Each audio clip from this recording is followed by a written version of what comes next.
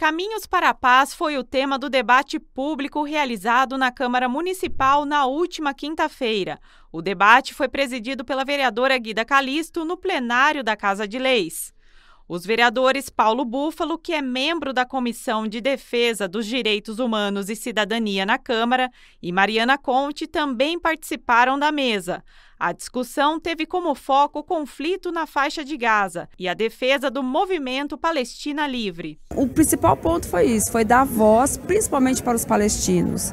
Desde quando começou de forma mais intensa, né? Porque a ocupação de Gaza acontece já há muitos anos por parte do Estado de Israel. Para nós foi importante ouvir, né?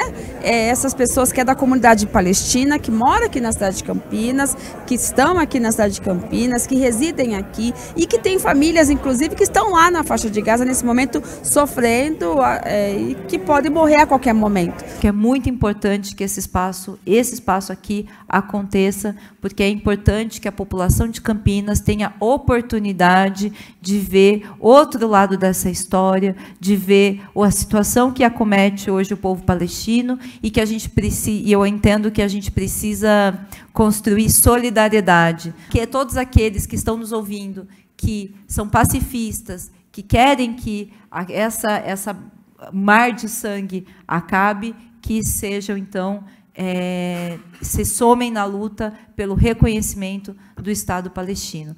E destacar que aqui não se trata de uma mesa ou de um debate antissemita, como tem se tentado enfatizar nessa casa, mas de denúncia do sionismo e de defesa da paz, mas a paz duradoura.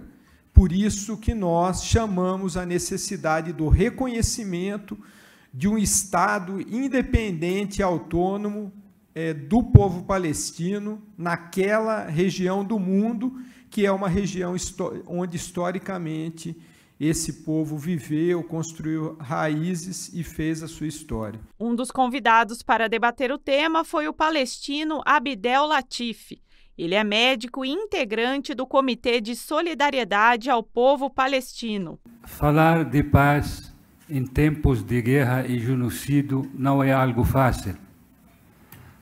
As palavras se perdem com o barulho das caças israelenses atacando Gaza.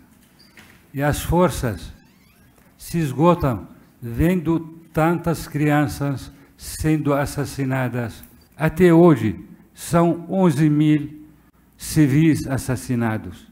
75% deles crianças. São 4.500 crianças. A cada hora morre em Gaza 15 civis, entre eles 6 crianças e 5 mulheres.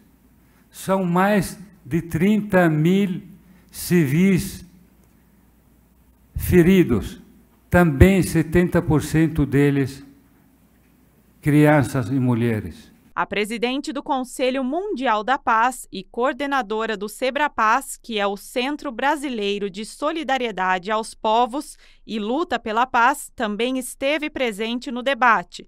O SEBRAPAZ é uma entidade internacional criada em 1949 que reúne organizações de quase 100 países. Esse é, de fato, um grande desafio para toda a humanidade, porque o que está ocorrendo em Gaza ficou conhecido no mundo inteiro agora, mas o que ocorre vem ocorrendo desde 1947, talvez até antes.